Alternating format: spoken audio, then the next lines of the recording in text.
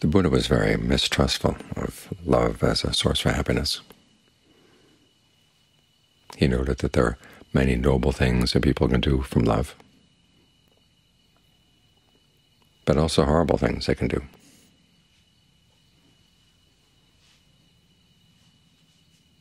There was a case where a man had lost his son, and so he goes to the funeral, comes back, sees the Buddha. The Buddha says, "Where are you coming from?" He says, "From my son's funeral,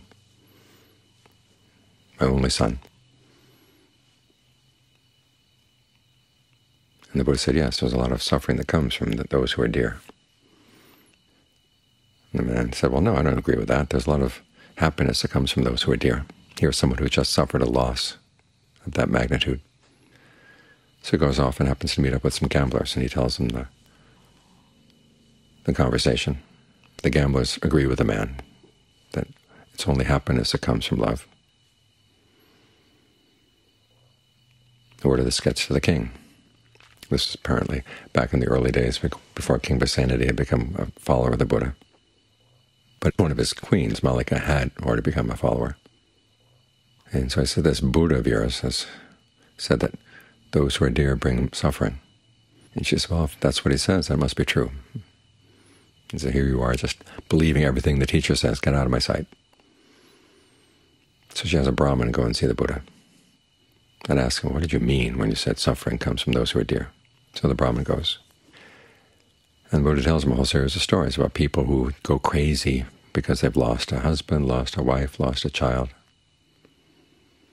One case where a young couple had just gotten married, and the parents of the bride were not too happy with the son-in-law, so they bring the bride back home, and they're going to give her to somebody else.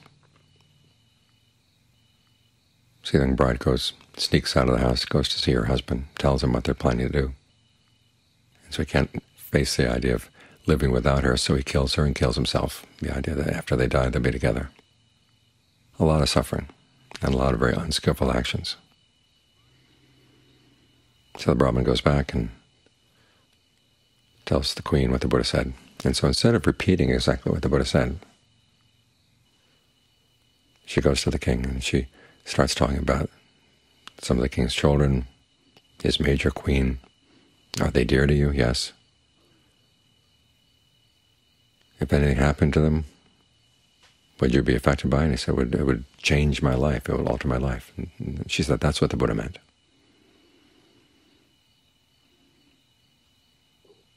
We live in the world where there's so much impermanence. We find somebody that we really like, that we love, that we get attached to. And there's a lot of clinging there. The affection is something the Buddha doesn't criticize. It's the clinging, because the clinging is where the suffering is. Clinging basically means that we're feeding off of them. Our happiness totally depends on them, or a large part of our happiness depends on them. And that way they become part of us. So when there's a loss, we feel that there's a good part of us that's been lost as well.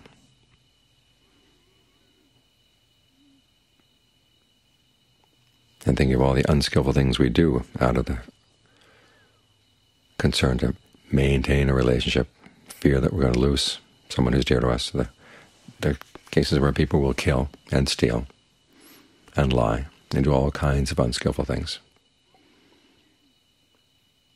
in order to maintain a relationship. And then the relationship just gets pulled out of their hands. Either one side dies or else the affection dies. But then you're still left with the karma. Karma lasts a lot longer than affection. It can go from one life to many, many lifetimes down the line.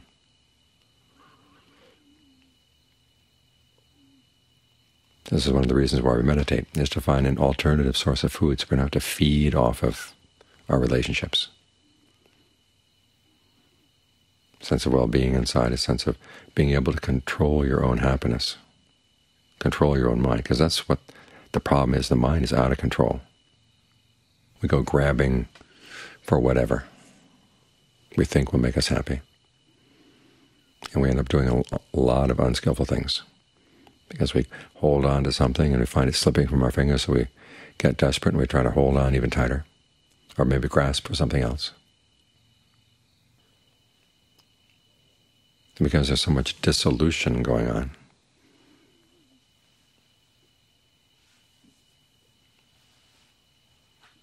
We don't take the time to stop and figure out, well, what should I hold on to? What's skillful to hold on to? We just grab whatever.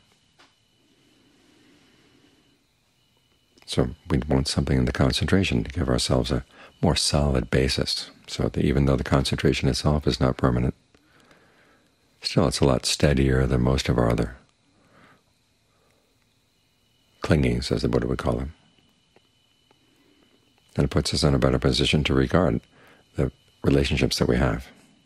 As I mentioned earlier this afternoon, when a young monk ordains, the Buddha says that he should have the same affection for his teacher that he would for his father, and the teacher should have the same affection for him that he would for his son. So there's some affection there, and it's in the affection and mutual respect that the student grows. But it's important not to turn it into clinging.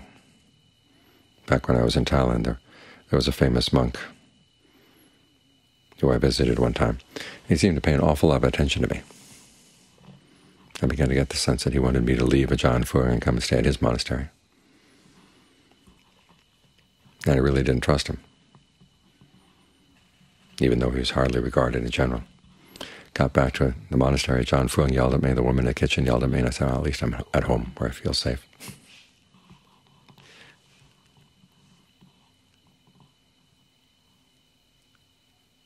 So we have relationships where there is affection, there is respect. And also there's a sense that when the relationship ends, it doesn't have a lot of ragged ends. In other words, you look back on how you treated the other person, and you realize it wasn't just feeding off the other person. You offered something. You offered a gift of the relationship.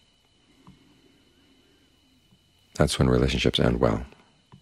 The Buddha has a list of 4 qualities, he said, that make a good relationship. They make the relationship good while you're having it, and also when you look back on it after it's over, there's not a lot of regret. You left the other person with something to basically pay for whatever amount of feeding you did off the person. The first quality is generosity. Giving of things, giving of your time, giving of your knowledge, giving of your forgiveness.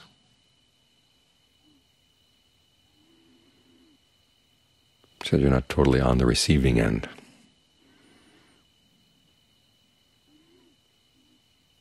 The second quality is kind words. This doesn't mean just speaking sweetly all the time. The other times we have to make a criticism, you try to do it in such a way that is timely and beneficial. In other words, it's something that is actually helpful to the other person. You're criticizing for something that they can change. At the same time, you try to find the right time and place.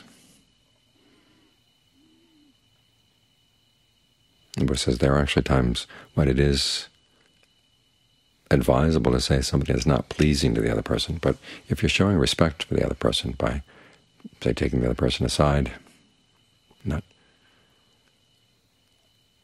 showing that you don't have contempt for the other person, then when you look back on your words that you've shared with the other person, there's no reason for recrimination or self-recrimination.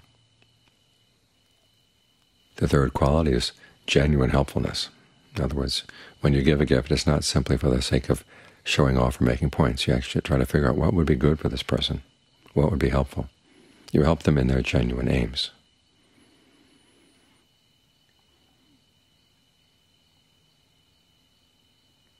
And encourage that person in ways that will be for that person's long-term welfare and happiness.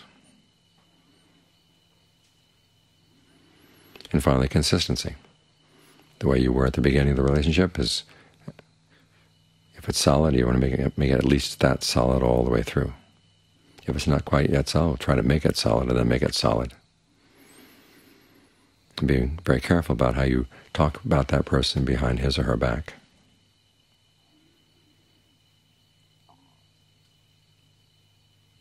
The things you say behind the person's back should be at least as good as the things you say to the person in front of the person. When I was with John Fung, he very rarely praised me for anything. It wasn't until after he died that I found out he'd been praising me to other people, which of course means a lot more. You realize he's not doing that to gain favor.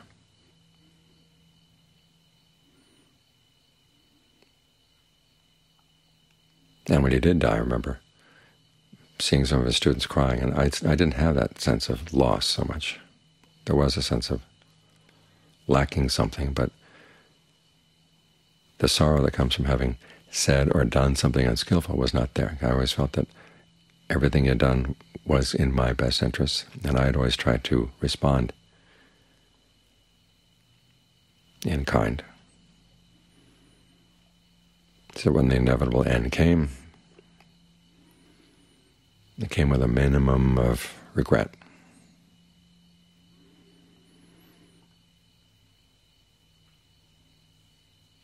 So as you think about your relationships, remember, one, if you try to place all your happiness, make it dependent on the other person, that's playing too big a weight on the other person.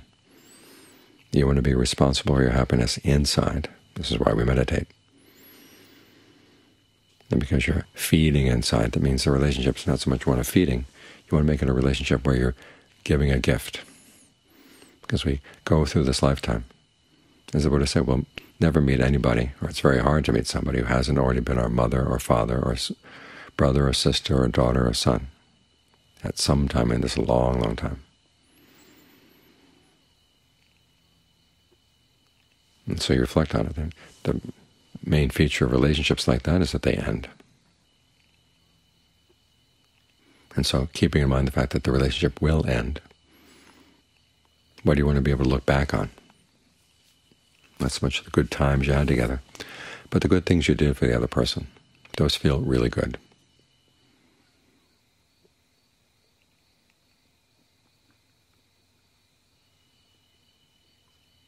And as the Buddha said, if you have a really good relationship and you want to continue in the next lifetime, so we'll make sure that you both observe the precepts together.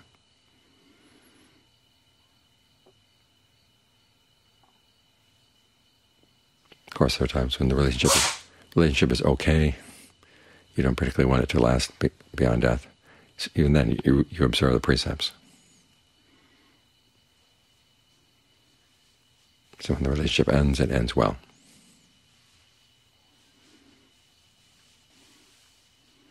So the karma outlasts affection, outlasts relationships.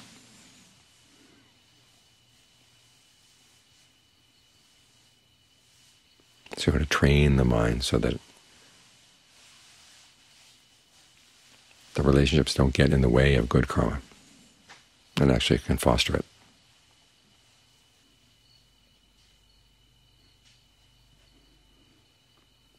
That way the relationship is good while it lasts, and also good in retrospect when it ends.